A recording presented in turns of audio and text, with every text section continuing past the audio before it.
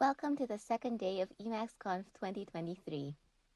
There's a general track and a development track, but really, you'll probably find interesting things in both tracks no matter what your level of experience is, so don't feel limited to one or the other. Please note that the Hyperdrive talk, titled Hyperdrive EL, Peer-to-Peer File System in Emacs, on the development track in the afternoon, is actually a general audience talk. I just didn't have space elsewhere in the schedule.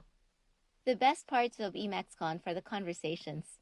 The wiki has a page on how to watch and participate, and I'll give you a quick overview as well. You can watch both streams at live.emacsconf.org using free and open source software. Using a streaming media player like MPV seems to be the best way to watch in terms of performance, but there are also web-based players just in case that's all you've got. The schedule shows the general track on top and the development track on the bottom, so you can see what else is going on. As you're watching the talks, you can refer to the schedule in another window. Hover over the boxes to see the times and titles, and click on the boxes in the schedule to jump to the talks page for more details. You can also get the schedule as an iCalendar file or as an org file in different time zones. Many talks will be followed by live Q&A web conferences with the speaker, which will be done in Big Blue Button or BBB. These are indicated with a solid border on the schedule and by Q&A BBB on the schedule page. You can join the web conference room by clicking on the BBB link on the schedule page or the talks web page. Then you can ask your questions yourself when the Q&A starts. To improve performance, please keep your webcam off and stay muted until it's your turn to talk.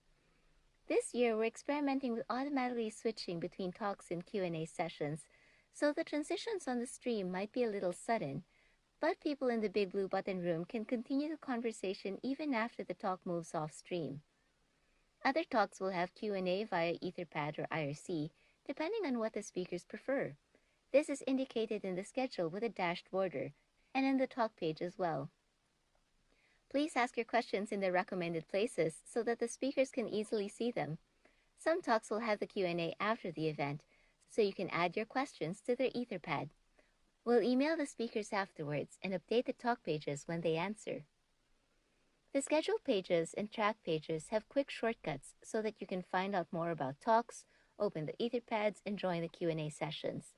The watch page has more tips on how to make the most of Q&A. If you can, please add notes and ask questions in the Etherpad for the talk. This makes it easier for everyone to share their notes, and speakers and hosts can read the questions from there. We'll copy the notes to the talk pages afterwards. We have one pad for each talk, so you can follow the links to get to the next one or go back to the schedule and get the link from there. If you have general feedback about the conference itself, please put it in pad.emacsconf.org/2023, which is linked in each pad. You can also use this as a general community message board for things like Help Wanted. Internet Relay Chat or IRC can be another great way to be part of lots of conversations. You can use chat.emacsconf.org to join the IRC channels through your web browser. The tabs on the left can help you switch between the different channels. There is EmacsConf-Gen for the general track and EmacsConf-Dev for the development track. If you need to reach us, you can join EmacsConf-org or email emacsconf-org-private@gnu.org. You can use EmacsConf for hallway conversations. And of course, you can join any of these channels with your favorite IRC client. We're on the libera.chat network. Once again, we're going to be streaming with open captions for most of the talks this year, thanks to our speakers and captioning volunteers. The caption talks are indicated on the schedule, and with any luck, we'll be posting transcripts and talk pages shortly after the talks start. If you need additional accommodations, please let us know in EmacsConf-org, and we'll see if we can make things happen. If something goes down, we'll update status.emacsconf.org. If it doesn't look like we've noticed yet, please let us know in the EmacsConf-org IRC channel, where we will be quietly panicking. In all these conversations, please keep in mind our guidelines for conduct. You can find them on the wiki. They basically boil down to, please be nice.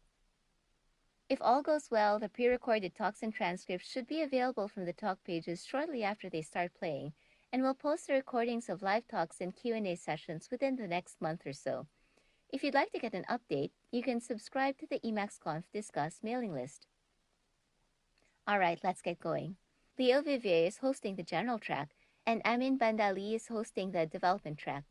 The other volunteers and I will run around mostly backstage, and you'll probably meet us in the closing remarks. That's also where we get to thank all the people and organizations who make EmacsConf even possible.